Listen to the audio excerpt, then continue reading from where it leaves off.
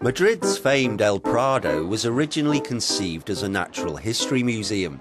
To mark the 194th anniversary of its opening, artist Angel Blanco has created an exhibition which brings together flora and fauna from the Natural History Museum to display alongside some of El Prado's greatest works of art.